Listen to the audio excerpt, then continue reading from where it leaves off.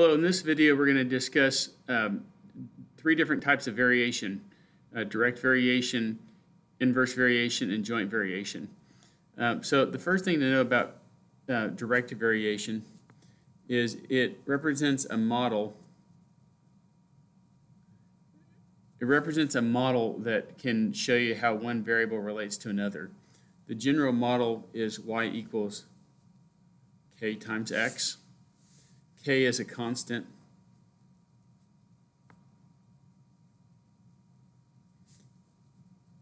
X is your input. Y is your output.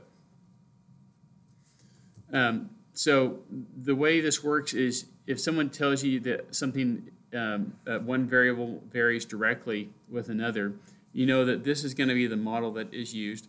Your job is to figure out K. So if I say, for example, a burger costs $4. If you buy 3 burgers, you spend $12. This is an example of direct variation where you say if y is the cost in dollars, x is the number of burgers, k represents how much we change, how much y changes every time x goes up 1. In this case, y equals 4x. If you have x is the number of burgers and y is the number of dollars, 2 burgers would lead to an $8 cost. 5 burgers would be a $20 cost, and so forth. 10 burgers would be a $40 cost. So all direct variation means is that if x goes up, then y goes up. If x goes down, then y goes down. It's very simple. So sometimes you may be asked a more generic question. If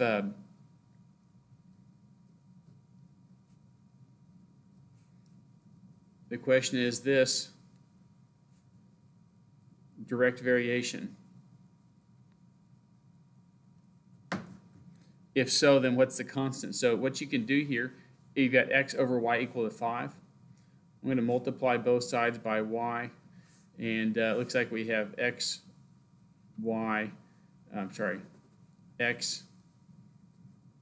equals 5y. I think I have x and y on both sides, but I guess I should divide by 5. And we get y equals x over 5, where you could say y equals 1/5 x. This is direct variation because you have y equal k times x. K in this case is 1/5. It's okay for k to be a fraction. It can be a whole number, a fraction, a decimal. It doesn't matter at all. So that's what direct variation is for starters. It says it's a model. If x goes up, then y goes up. If the number of burgers goes from 2 to 5, the cost of dollars goes from 8 to 20. If we buy fewer burgers, if we go from 10 down to 2, we go from $40 down to $8. So that's what direct variation is. The three types of variation that we're going to study: direct variation, inverse variation, and joint variation.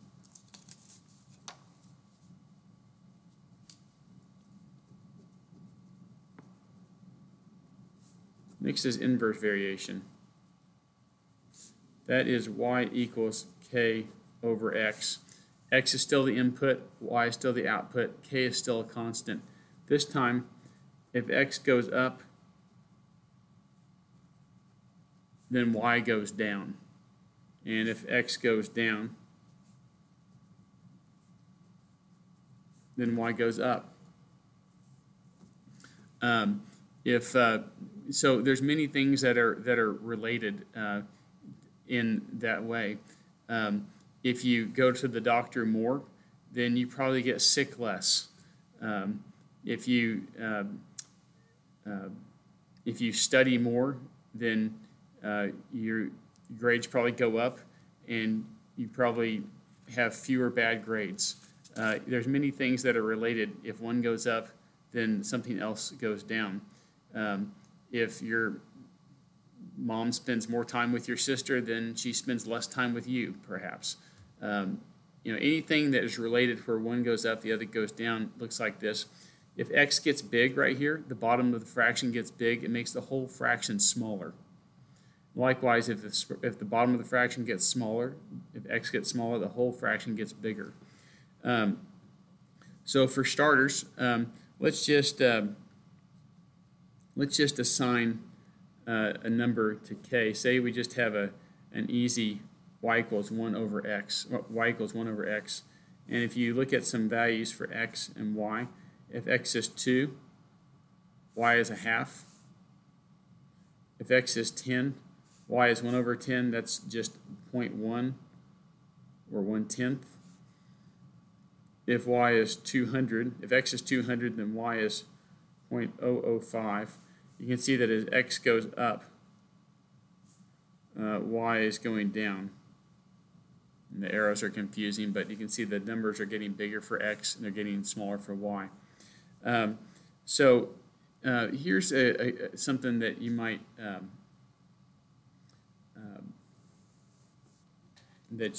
kind of think about for a moment.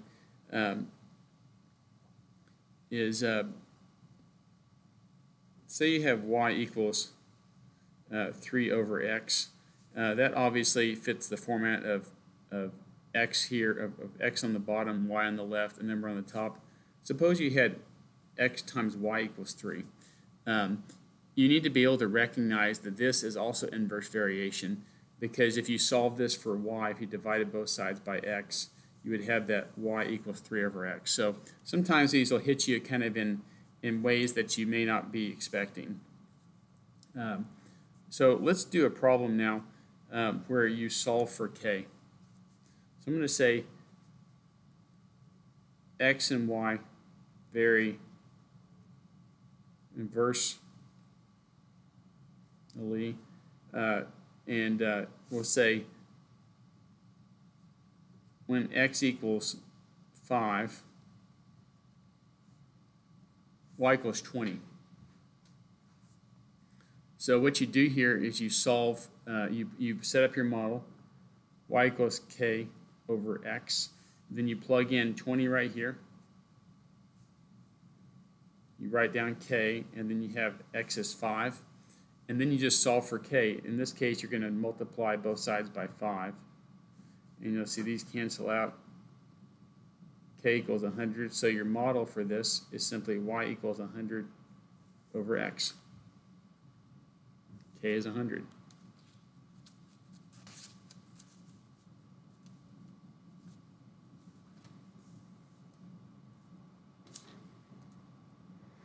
Okay, let's do another problem like this. So this time I'm going to say that F is the force needed to loosen a bolt, and L is the length of the wrench. And the force needed to loosen a bolt is inversely related to the length of the wrench. The longer the wrench, the easier it is, the less force it takes. The shorter the wrench, the harder you have to work. So let's set this up. Force is my outcome. The length of the wrench is the input. So F equals K over L. That's my model. And so let's say if 250 pounds are needed for a 6-inch wrench, how many pounds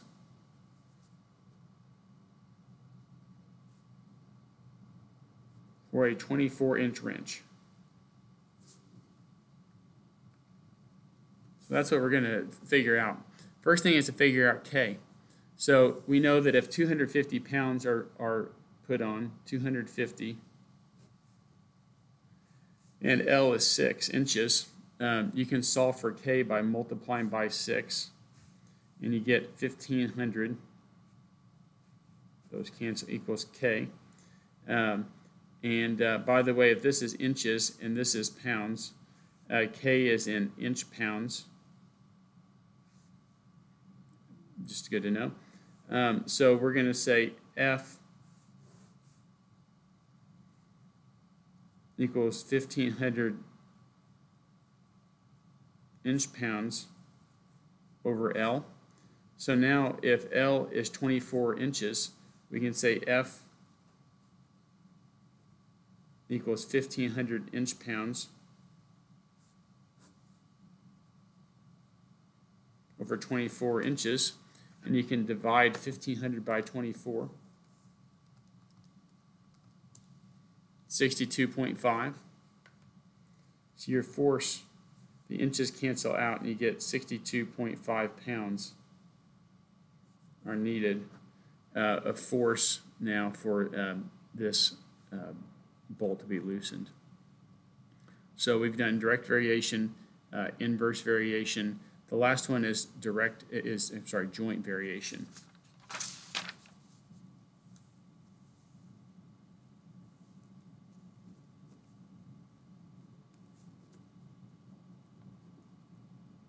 That's simply when you have your output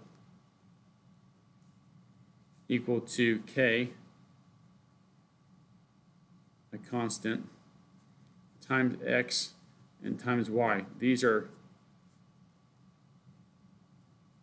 two inputs. So joint variation just means that you have two inputs, but it works just like direct variation. If X goes up, Z goes up. If Y goes up, Z goes up. If X goes down and Y goes up, we don't know what happens. So what you have to do here is just basically solve for K. And I'll tell you, say X equals 3, Y equals 8, and Z equals 6. And Z varies jointly with X and Y. We're going to find the model. So Z equals K XY. Z is 6 equals K times 3 times Y, which is 8. 6 equals K times 24. Divide by 24. K equals 1/4. So your model here is Z equals 1/4 X times Y. That's a joint variation model. So now once you have all these three tools together, you just need to be able to take the kind of verbal given and put it into math. And when you use like inverse variation, it's very common to hear something like this. Y varies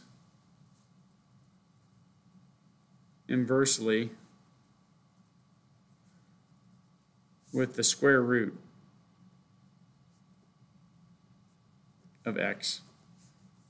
So let's write that down. Y varies inversely, so that's going to be Y equals K over the square root of X. So now if I say, oh, we'll shoot X equals 9 and Y equals 15, you can solve, you can say 15 equals K over the square root of 9. So 15 equals K over 3 because the square root of 9 is 3.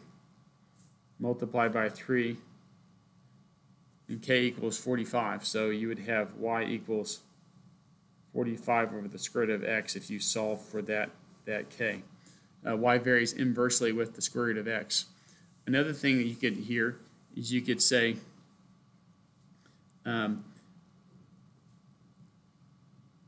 Z varies directly with the square of X and inversely with Y. So that's kind of complicated. You'd say Z equals directly with the square of X. That's going to be Y equals K times X squared. That's the square of X. But then inversely with Y means you've got Y on the bottom also. So that time you've got a model z is varying directly with x squared, the square of x, but also inversely with y. As y gets bigger, z is getting smaller. So that would be my model here. To solve for k, you would have to be given x and y and z. You would plug those in, and then you would solve for your k, and that would be your model. You can put any of these together however you wish. Maybe I'll just do another one here, but it's very, there's three tools, there's three models. There's direct variation, inverse variation, and joint variation. And you can put as many together as you like or just do one at a time. So if I did z varies inversely with the cube of y, and directly with the square root again. You would say z equals k over y cubed, and then directly with the square root of x, you'd have this. So that's directly with the square root of x, inversely with the cube of y. So at that point, you're just now plugging in x and y and z that they give you and solving for k. And then they'll say, here, let's just do that real quick. Let's say they give you x equals 4, y equals 2, z equals 7. So they'll say 7 equals k times the square root of 4 over 2 cubed, which is 7 equals k times 2 over 8. So it's 2 over 8 is 1/4. 7 equals 1/4 k. Multiply by 4 and you'll see k equals 28. So my model is z equals 28 root x over y cubed. And now they might ask, what is z if x equals 25 and y equals 2?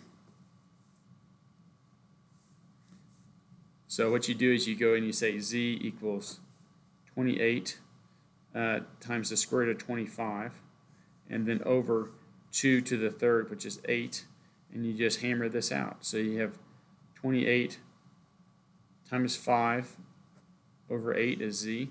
That's going to be 5 times 28 is 140 over 8. You can just reduce that down by 4. So you'll have, let's see, 4 goes in that 3 times 35 over 2. So that's what z is 35 over 2. So this is a very simple concept. There's 3 models: direct variation, inverse variation, and joint variation. And it's a matter of reading the problem, seeing what they ask. Is it the square root of x? Is it x? Is it direct? Is it inverse? It's really a matter of putting things down on paper that in terms of x and y, maybe z, after just reading it in a sentence.